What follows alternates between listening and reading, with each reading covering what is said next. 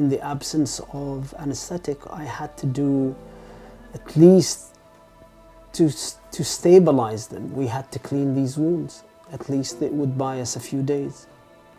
And this happened on children and adults? Absolutely, on children, adults.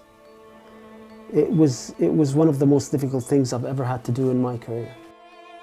Where do you bury a little boy's leg?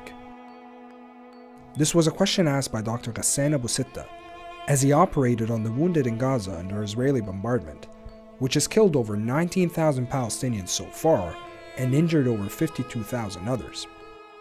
You could see the scale was very different. And the scale of the wounding was very different. The scale of the kind of killing of multiple generations of the same family was different. And the range of weapons that were being used was different. Following the Hamas-led attack on Israel on the 7th of October and anticipating what's to come, the British-Palestinian doctor arrived in Gaza on the 9th of October, volunteering with Doctors Without Borders. He would operate and tend to the wounded for over 40 days before returning to the UK. When the world failed to rise up to this challenge, the Israelis, the next wave was the destruction of 4 children's hospitals. Today, we visited Dr. Ghassan, who's also an esteemed reconstructive plastic surgeon, in his house in London, where we sat down for a 2-part interview to discuss what he saw on the ground. Dr. Ghassan, thank you for coming on Real Talk. Appreciate you taking the time. It's been a few weeks since you left Gaza. I just want to get a sense about what's been going through your mind since coming back to London. I think there's a lot of sense of guilt about leaving one's patients behind and leaving one's friends behind and colleagues, particularly when you start getting you're hearing about friends who've been killed, colleagues who've been killed. 2 days ago, a friend of mine who's an orthopedic surgeon with whom I'd worked in Shifa Hospital and at al-Ahli Hospital was shot by an Israeli sniper while inside al-Ahli Hospital. There are days when you wonder what happened to specific patients that you left behind. The fact you that still think about them, huh? Absolutely. The fact that the slaughter is still going on as we speak, that the hunger is getting worse and the diseases are getting worse, and the same hospitals are being targeted by the Israelis, whether it's al-Ahli being surrounded again by Israeli tanks yesterday or al-Ahli hospital being shot up by Israeli snipers. It's still ongoing, and so rarely does your mind leave Gaza. You're always trying to figure out what happened to people that you've left behind. And what was coming home like, Doctor? Coming home to your family, to your children. I mean, what was that like after going through what you went through? For me, there was a relief that they no longer had to endure not knowing what would happen to me. I think especially for my family, especially for the kids, just that worry, at least that was over. From a personal point of view, just the sense that you wanted to do something for the people you've left behind. And so it's just been a kind of roller coaster in which either meetings with health NGOs and charities or interviews with media outlets to try to kind of spread the word about what needs to be done and what the crisis is in Gaza is. Yeah. You didn't think that you were going to make it, did you? There are days when I didn't think that was going to happen. The situation had gotten so bleak, the targeting of the hospital is so systematic that you really thought that you were going to end up really not making it out of Gaza. Well, again, I thank you for your time. We are spending a bit of tonight together. We're doing a conversation in 2 parts. We're going to go inside now because it's a bit cold, but we're going to continue the conversation. Thank you very much. Thank you, Dr. Ghassan. Thank you.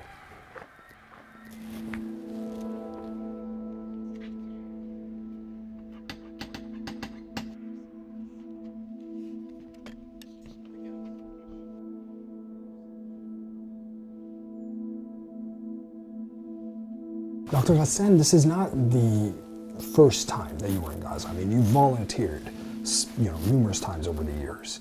But this time around, 2023, you've compared it. You said that what's happening now is like comparing a flood to a tsunami. When we talk about this tsunami, I know it's a broad question, but what comes to mind? It's your inability to make an impact as a result of the scale of the wounded and the fact that on a good day, I would be able to operate on 10 to 12 patients. But each air raid would bring into the hospital between 80 and 150 wounded. And so you felt that you're always on the back foot. You felt that whatever you were doing was minimal compared to the size of the catastrophe that was unfolding. In addition to the fact that every day was just worse than the day before. Every day you had less to work with. Every day there were less hospitals, and so the pressure on you was more. And every day you had to make more difficult decisions about who to treat and who not to treat. The idea of prioritizing. Absolutely. So when you triage patients based on clinical need and your capacity continues to diminish and the clinical need continues to increase, your decisions become much more difficult because they're life and death decisions that you're forced to make. At al-Ahli hospital, towards the end, we only had 2 operating rooms and we had over 500 wounded. And so you can imagine the kind of decisions that you would have to make on who to operate on and who not to operate on. Yeah. I mean, earlier in October, before the Israeli ground invasion of Gaza, we had the Palestinian ambassador Hashem on the show, and I asked him what his biggest fear was in Gaza, and he said he fears a second Nakba. Now, after everything that you've witnessed, is this how you would describe it today? That's the intention. I mean, it's obvious that the Israeli war is aimed at 2 things. Through sheer violence and terror, trying to kill as many people as possible, in order to drive as many people out of Gaza as possible. And then the second wave, which will start after the ceasefire, is through turning Gaza into an uninhabitable place. Right. Through the destruction of schools, universities, the whole of the health system, through the wounding of over 50,000 people, through starvation, make Gaza into a place where people are unable to stay even if they choose to stay. And that with the aim of really getting rid of Palestinians from Gaza, and eventually the West Bank and the Galilee and what's known as the Arab Triangle. You see it as beyond Gaza? Oh, absolutely. I mean, this is a frame of mind that the Israeli public is now entered, and Israeli institutions, which is the kind of final solution. The solution to the problem with the Palestinians is to correct the mistake that they feel the Zionist movement made in 1948, which was not to expel all Palestinians from Palestine and to leave Palestinians in the West Bank and Gaza.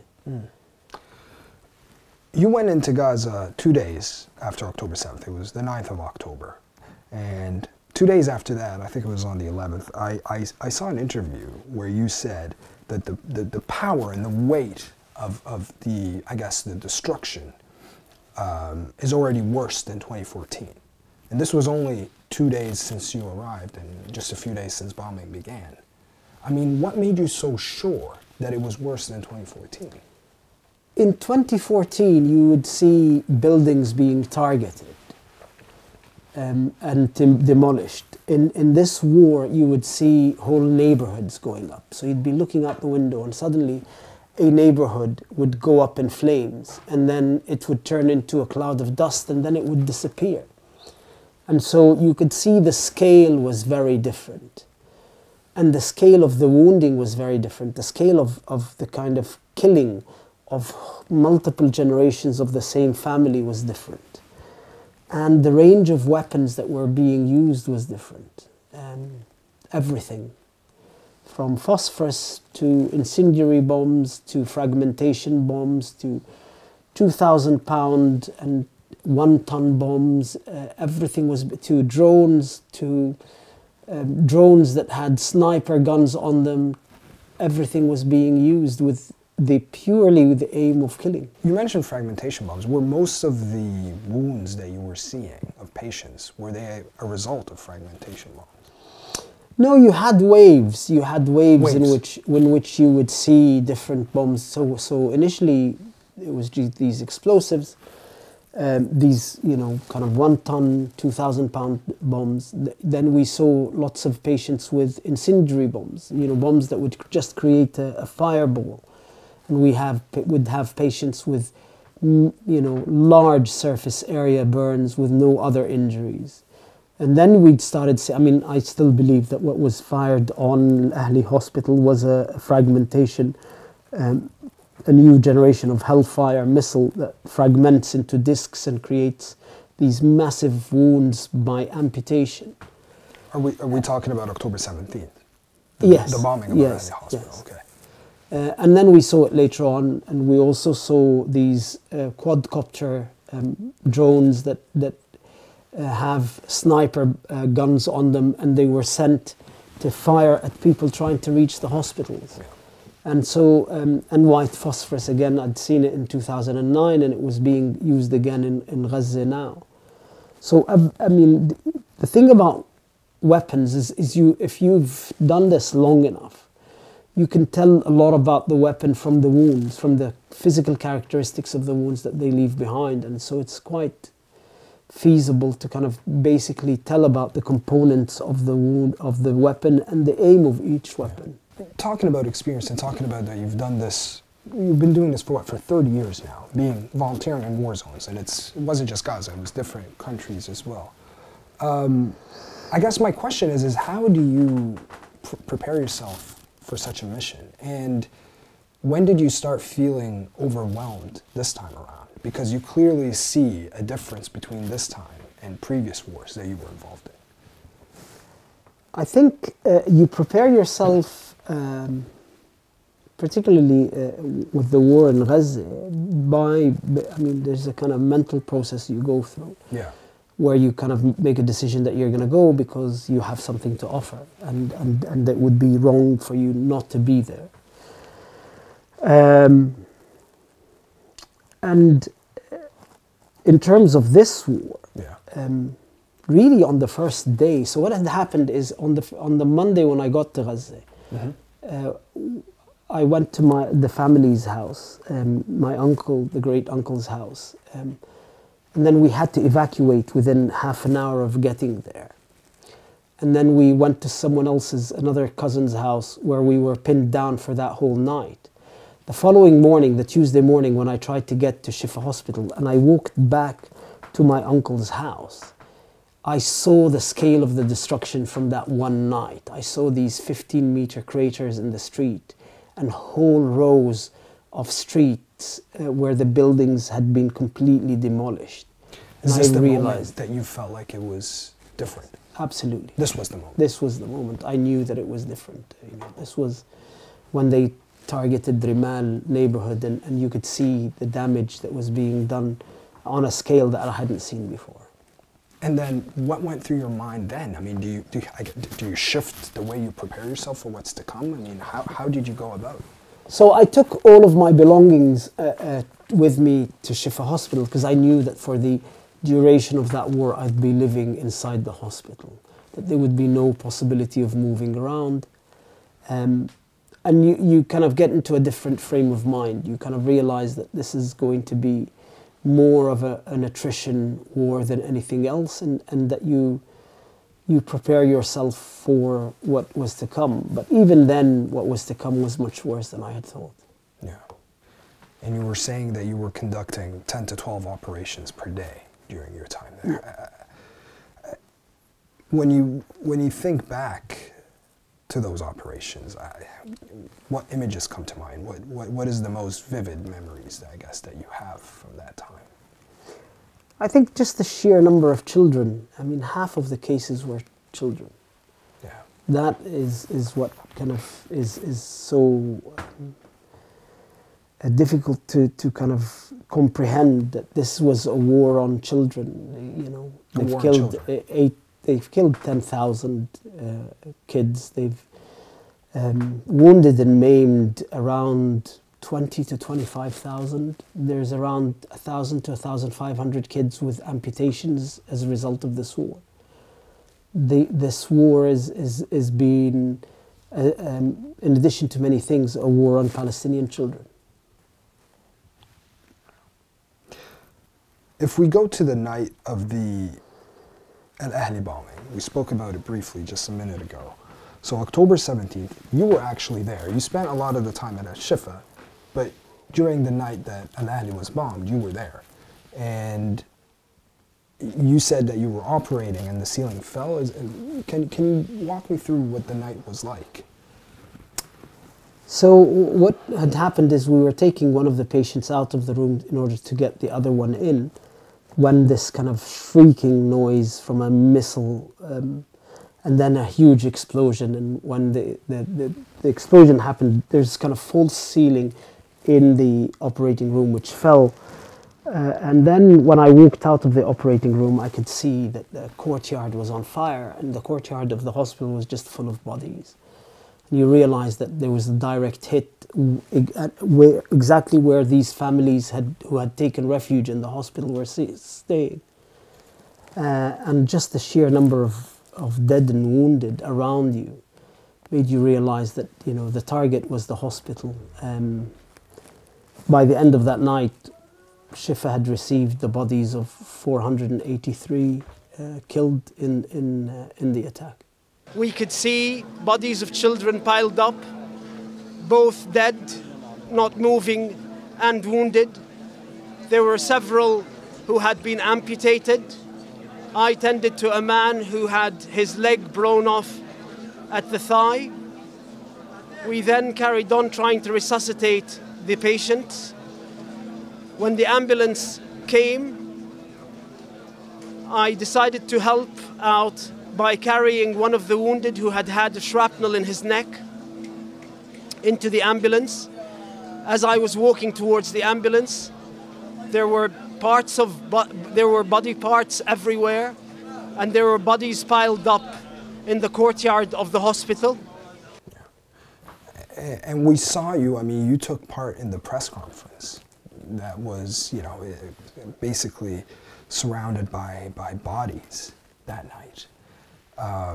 And you were, I think you were basically pushed to the forefront because you were a fluent English speaker. Is that? And because I had witnessed, I was a survivor of the attack. Yeah. I mean, you were basically treating patients when you got out into the parking lot, didn't you? Yes. There was someone that you had to tie a belt on.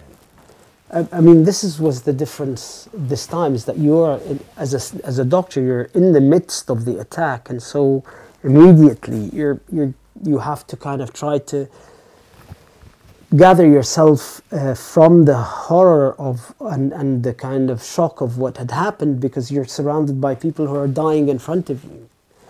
And the first patient had an amputation at the mid-thigh and was bleeding through the stump, and we had to stop the bleeding, so I used his belt as a tourniquet. Another patient had a piece of shrapnel in his neck, and it was bleeding from the blood vessels in his neck, and they were spurting out. And all around you there are people dying and people screaming, and the place was on fire, and there were dismembered parts of bodies in the courtyard. You know, all of it was just you felt that you were in the kind of midst of this horror show. Yeah. Is it true that the reason, or not the reason, but basically your participation in the press conference was also a way of telling your family that you were still alive? Absolutely. When I left Shifa al-Ahli hospital to take one of the patients out, and I lost my phone in the kind of, you know, we were carrying a stretcher with this patient. My surgical scrubs got torn, and my phone fell.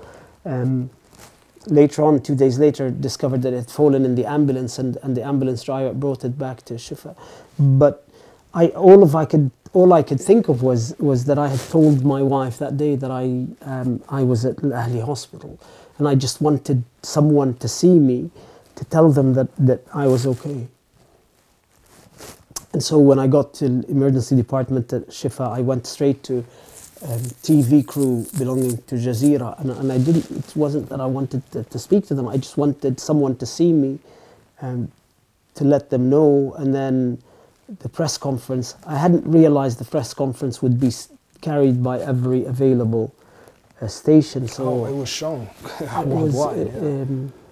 And then that was for me, that was the aim. I just wanted them to know that I was still alive. I just didn't want my mother to think that I was killed. I didn't want my wife and the kids to think that I was killed. Right. The following days, you've been dismissive of basically the Israeli claim that this was a misfired rocket from Gaza. What makes you so sure?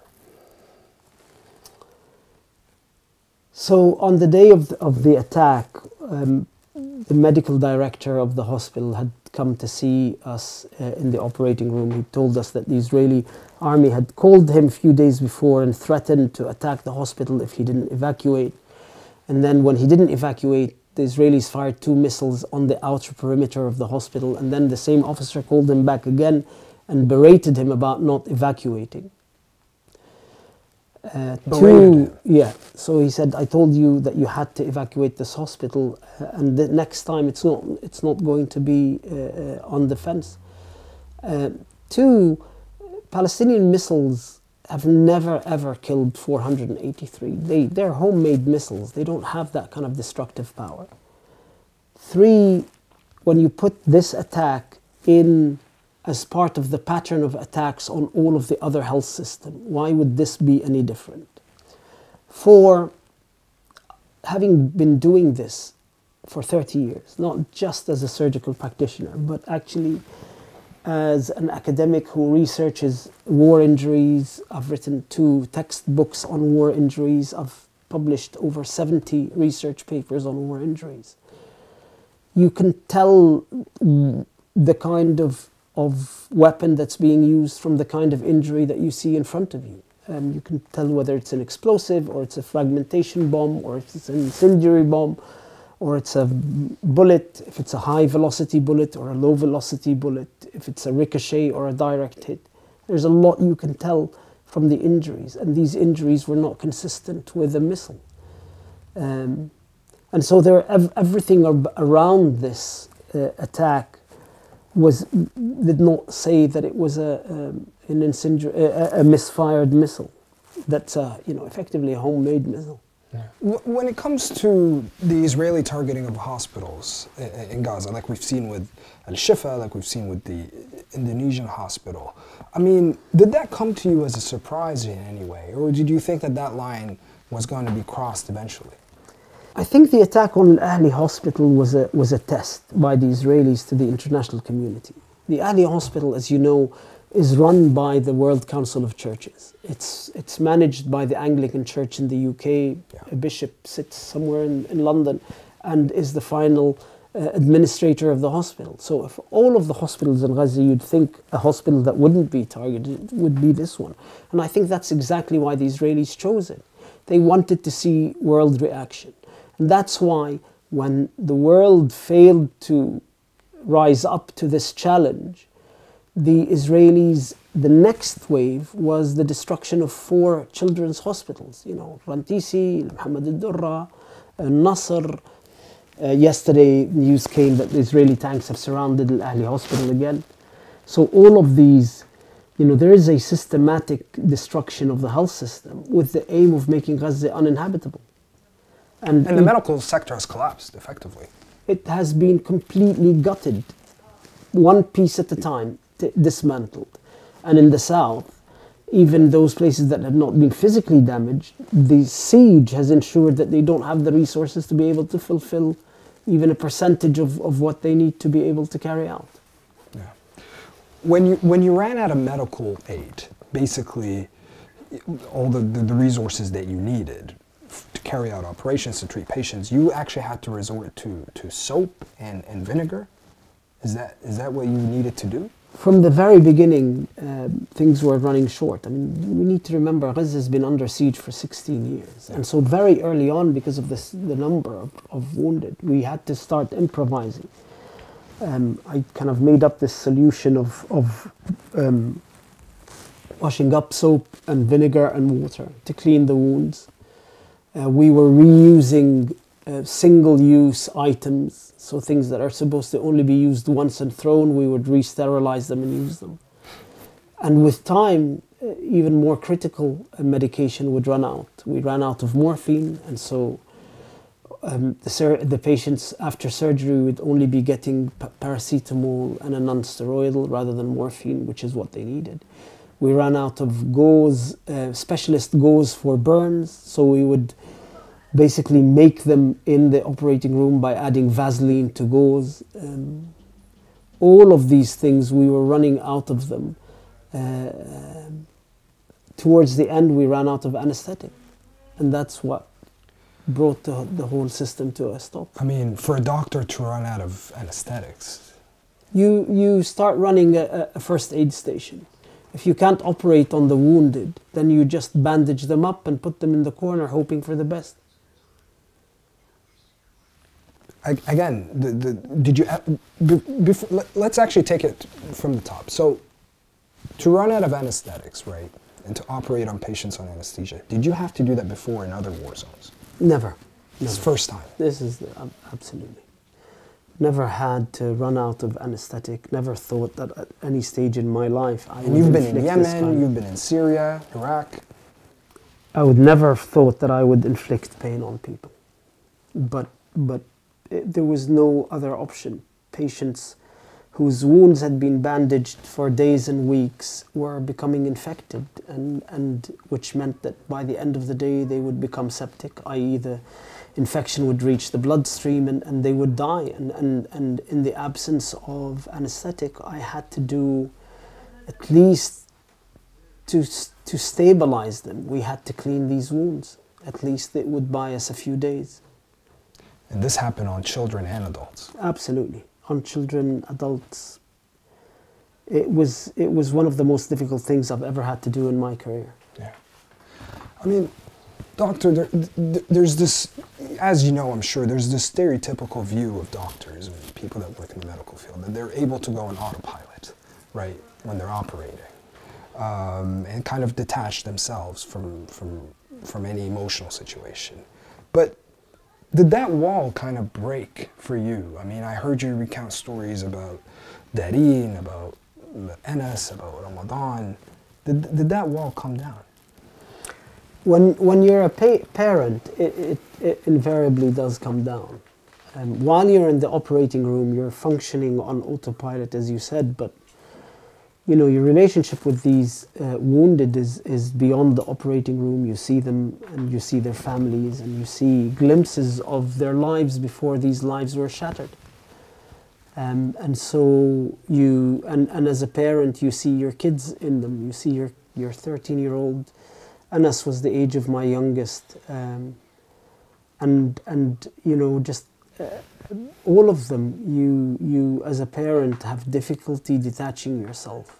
And that's why psychologically it's easier while you're in the operating room. You are on autopilot. You're just doing the things that you've been trained to do and you have experience in doing. But in between the cases, when you are seeing these patients, when you're speaking to their families, you're unable to kind of detach yourself to the same extent. What kind of conversations were you striking up with these patients? With kids, you're trying to alleviate their suffering. You're trying to get their minds off what has happened. You're trying to get them to think about other things, more pleasant things in their lives. With the parents, you're trying to give them some hope that their children will eventually lead a semi-normal life, if at all possible. Is there any specific conversation that has stuck with you? My last conversation with Anas was about football. We'd just finished his second surgery. And there's a part of the operating room called the recovery room where you kind of just to make sure that patients have woken up from the anesthetic. And he had been thirsty and asked for water, and I went and got him a bottle of water, and I was giving him the water to drink slowly because you don't want him to choke. And then I started asking him about his favorite football team and about football, and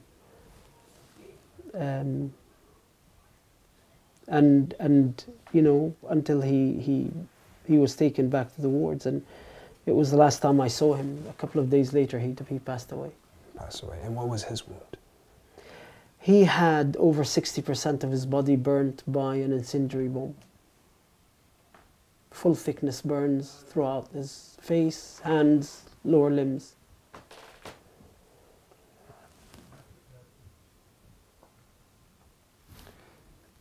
I'm sorry to be asking you this, doctor. I know how hard it is, but basically what I'm trying to get at is, was it because that you're a parent that you found it so difficult operating on these kids, or was it because of the situation? I think it adds a dimension to your relationship with children, because I do remember that it was different before I had my children. I mean, I worked in Gaza during the first and second intifada, and before the kids were born, and that doesn't mean that you were completely callous, but there's a kind of level of, you know, sympathy that you have for the suffering of their parents. Right, because that's another layer, absolutely, dealing with the parents as they're seeing their kids being treated as well. So it adds another dimension. Yeah. You have difficulty trying to detach yourself from that. Yeah. In 2003, you also said something during an interview that struck me. You said that these people are going to be shot at again, their homes demolished. What we do is treat the symptoms. The disease is the occupation. So that was 20 years ago. Absolutely. Where are we today? We're now at a point where that disease has become fatal. And that kind of logic of elimination, which determines the relationship between the native and the colonial settler, has reached its genocidal conclusion. And that is your belief? Absolutely. We have nowhere else to go now. Either that they do wipe us out like they did with the Native Americans and the Aborigines, and every other native that European settlers colonized, or we rise up and we are able to regain our humanity. On that note, doctor, I mean, we are going to continue the conversation. This is the end of part 1. We will talk about more things in part 2, but I thank you for taking some time to speak to us today. Thank you very much. Thank you, Dr. Ghassan. Thank you. There is a very rich history of, within the Palestinian story, of the role of health and the provision of health as part of the kind of Palestinian national liberation struggle.